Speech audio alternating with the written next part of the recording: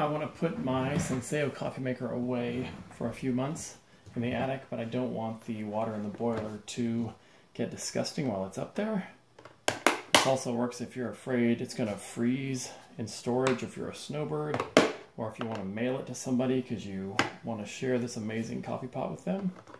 So you just have to get inside and drain the water out of the boiler in the back.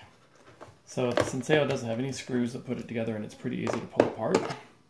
You just have to get the top freed up a little bit to get to there.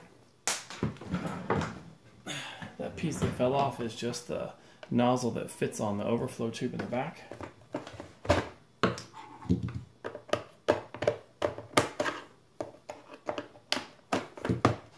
This whole thing rather easily comes off.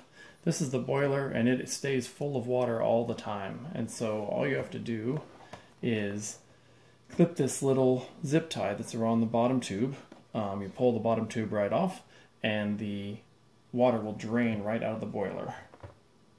Try not to mess up the hose when you're clipping it. I've just got a pair of Dykes wire cutters. Pull that right off. Now I can wiggle this hose off. All the water drains right out because it has a vent in the top. And then I put that back on and wrap another zip tie around it. Got to go drain it at the sink though. Okay, I pried the tube off and drained out all the water. In order to get the tube off, it's a little bit difficult because you don't want to yank around on all the electronics and jerk the plastic pieces around. So I just took my wire trippers and put them right at the top and just pried down like that, and the hose came right off. All the fluid inside the boiler begins to drain immediately, so if you take the machine and hold it like this, the water will drain out right into the sink without falling on all the electronic components.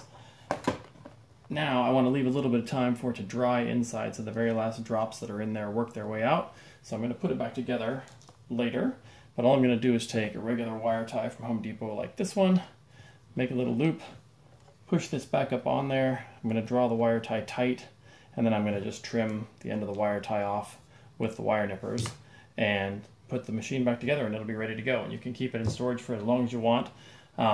Also, while I was draining the tank, I ran the descaling process. So I ran descaler through the machine just to make sure that everything inside there was sterilized, and the person who owned this before me didn't leave any crud in it. And so it's now clean, sterilized, it's going to be dry, and I can put it away for as long as I want, and it'll be ready to go for whoever uses it next. Thanks. Hope that helped.